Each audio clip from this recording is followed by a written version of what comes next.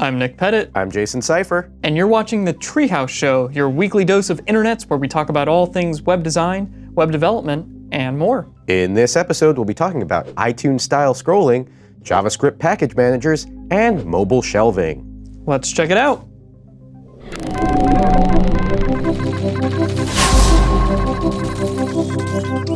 First up is this really cool iTunes scroller on CodePen. Now, you might have seen this before, I think in iTunes. In iTunes, they call it cover flow, right. I think, and it's basically this design pattern where you see album art and you can kind of swipe through it and, well, let me just show you. Almost like it was the late 90s and you were looking through posters at a record store. Exactly. So here we have this pen in CodePen. It's a really cool site for sharing code. And basically, we can just go ahead and scroll through this album art, and it'll kind of swipe to the next piece of artwork, and it will animate smoothly. And you also notice on the left and right sides, as it kind of falls out of the queue here, it will go ahead and fade out.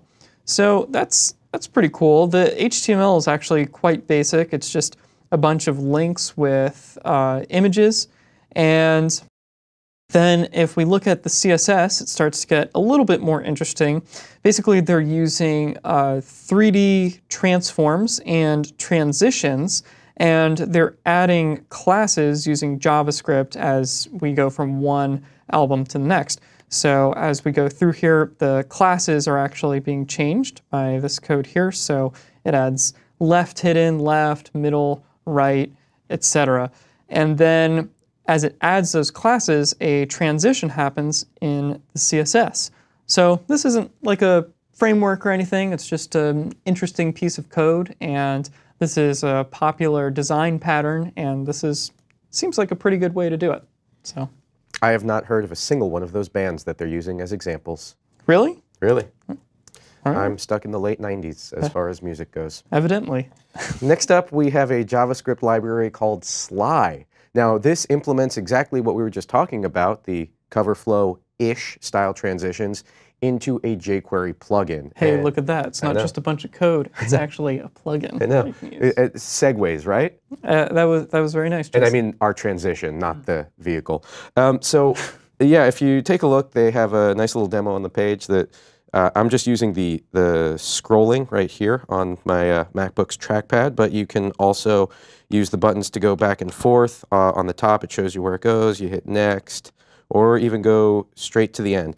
Now, this is interesting. It works as a jQuery plugin.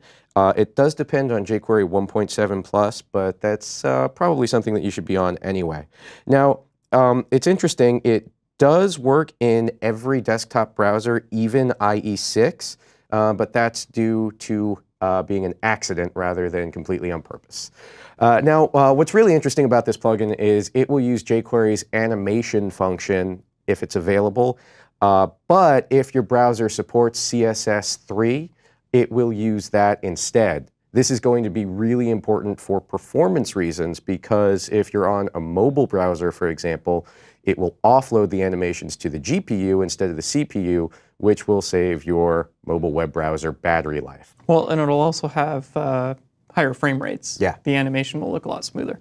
So, great plugin. Check that out. Sly. And actually, I'm curious, how are they doing the detection of CSS3 features? Do you know? Did you look into that?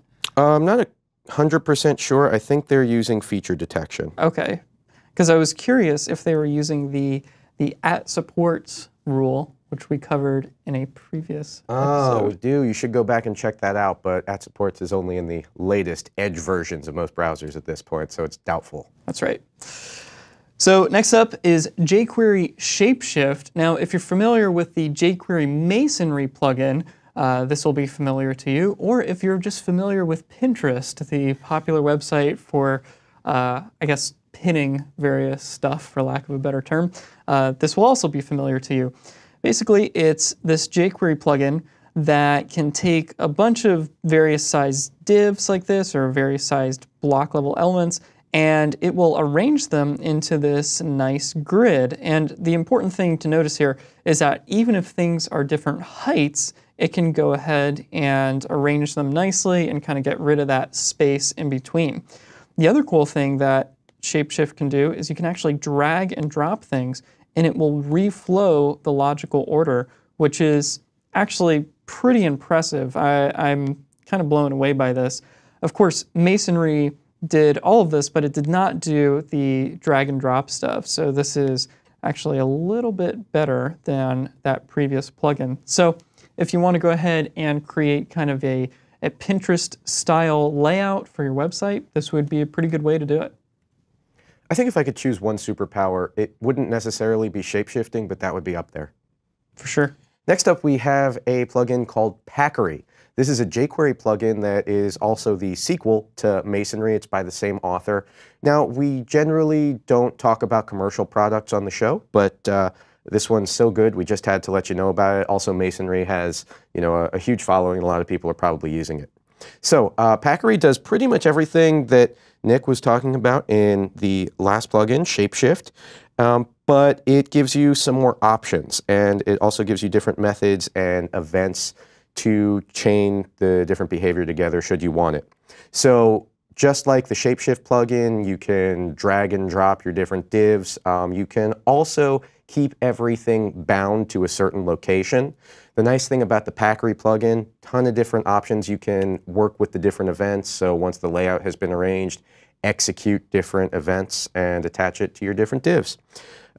So relatively inexpensive plugin. Check that out. It'll be in the show notes, which you can get to on our YouTube channel or iTunes. Look at that, Jason. You just keep one-upping me. Just every link here. No, it's cool. Next up is yet another cool thing on CodePen. I don't think Jason has a plugin for this one. I don't. Basically, it's just this little peeling sticker. So you can hover over the sticker, and it will go ahead and peel off, and you can go ahead and reveal text or maybe an image beneath it. This might be kind of cool for a number of things. I like it because the animation doesn't just play automatically. You actually have to engage with the element on the page in order to see the animation. A lot of times having too many animations on your page can be distracting, but this is nice because you're actually interacting with it. And the way that they're doing this is with CSS transitions and transforms. So they have a couple of different divs here, which it's not totally semantic. In fact, it's actually fairly unsemantic, but that's okay. It's cool enough that I'll let this one slide. I'm apparently the semantic police now here. But basically, if you go ahead and wrap this element here with this, let's see, where is it? Yeah, this circle wrapper class, it will actually mask off part of this div, which is rounded with CSS border radii. And the other thing that they're doing is they are rotating this element. So you see the sticky here, they have it rotated 45 degrees. That's why we have this cut in the upper right here. And then as you hover over it, it actually rotates it. So that's how we get that kind of cool peeling effect where it looks like it's going from the upper right down to the bottom there. So pretty nifty little piece of code there. And I also like that it doesn't use JavaScript. Of course, this won't work in really old browsers like IE6, but nonetheless, it's pretty cool. So good thing that you didn't cite them being a member of the semantic police. Hopefully you won't report them to the SBI either. Next up over on the Tech.Pro blog, we have an article on package managers. This is an introductory guide for the front-end developer. Now, a package manager that they're talking about is going to let you kind of concatenate all your CSS, JavaScript, and HTML files into a single project. And then it uses Node, NPM, and a couple projects to watch what you do. Now, the reason you would want to use something like a package manager is when you're ready to deploy your website, the package manager will be able to concatenate and minify all your JavaScripts and CSS and just make that, maybe gzip your assets, give you a lot more performance on the front end after going through and optimizing your assets. So TLDR, this will make your website load faster. Yes, that is a wonderful TLDR. Got it. And this article goes over absolutely everything you need to do to get up and running. It talks about installing Node, even on Windows, goes over what a package manager is, how NPM or the Node package manager will arrange your project, and then walks through the different projects that you can use to manage all of your different packages. So great article. Check this out. It's a little bit too long to go in depth here on the show, but again, it'll be in the show notes. Very cool stuff. Well, next up is a design search engine where you can go ahead and type in stuff if you're looking for inspiration. So let's check it out here. It looks like the default search must be something to do with hand lettering, because if you scroll through here, they've got a lot of really nice hand-drawn letters. That's pretty cool. But let's say we were looking for inspiration for icons. We needed to create an icon set. Looks like I've already searched for that. Funny how that is. So if I go ahead and type in icons and hit enter, it will go ahead and send the request. And there it goes. So we can scroll down here, and it's not perfect. It'll give you some things that aren't quite relevant, like this shelf. I don't know why that came up, or this logo here, but in general, it's pretty good. If we scroll down, you can see that it's brought back a ton of different icon sets, and I think this is probably curated to some degree or another, because it's really, really nice in terms of the results that it brings back. It doesn't bring back just a bunch of junk. So it's a little bit better than using, say, Google image search, to look for inspiration. Yeah, really great site. Next up, we have a library called Snap.js. Now, if you've watched previous episodes of the Treehouse Show, we've talked about the pattern where you hit the little 3-bar icon and then a shelf will slide out from the left or right of your website, possibly top or bottom. Snap.js is a library for creating these transitions in JavaScript. And we can just check out a demo right here. Here's the default demo. This page, not very interesting, but click the icon, boom, comes right out to the side. Wow. Yeah, isn't that crazy? And as you would expect, ton of different options. You can open this on the left or the right. We call that being ambidextrous in the field of JavaScript plugins.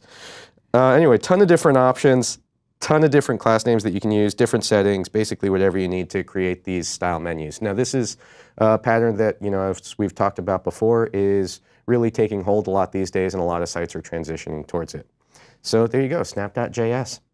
Very cool stuff. Well, I think that's it for this week's episode. I am at NickRP on Twitter. And I am at Seifer. If you like this podcast, please rate us in iTunes, search for The Treehouse Show. You can get show notes and more on iTunes or on our YouTube channel at youtube.com/GoTreehouse.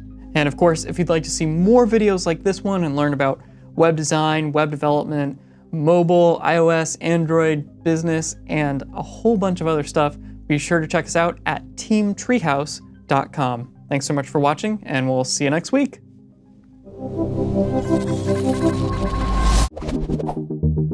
If you'd like to see more advanced videos and tutorials like this one, go to teamtreehouse.com and start learning for free.